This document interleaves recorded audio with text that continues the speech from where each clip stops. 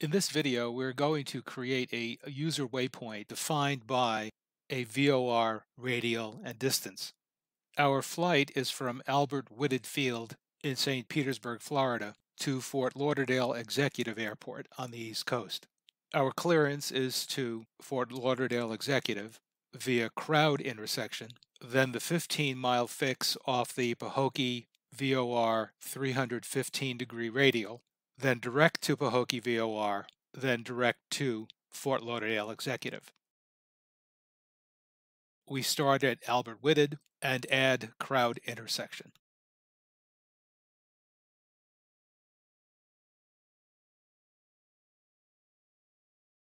Create our user waypoint. We'll first name it. It doesn't matter what we name it, so I'll just call it user 1. When we try to enter it, the system will tell us that there's no such waypoint and ask us if we want to create a user waypoint, and we'll say OK. We come to this screen, which, as you can see, is right now suggesting we use latitude and longitude to create the waypoint. We don't want to do that, so where it asks for our position type, we will change that to radial distance.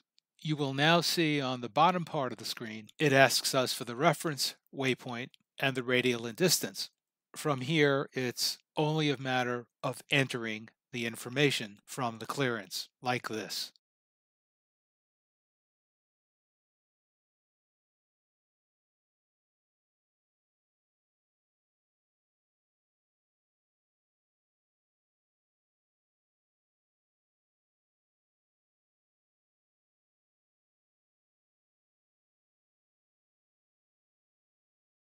Now that our user waypoint is entered in our flight plan, we complete it by adding the VOR and Fort Lauderdale Executive Airport.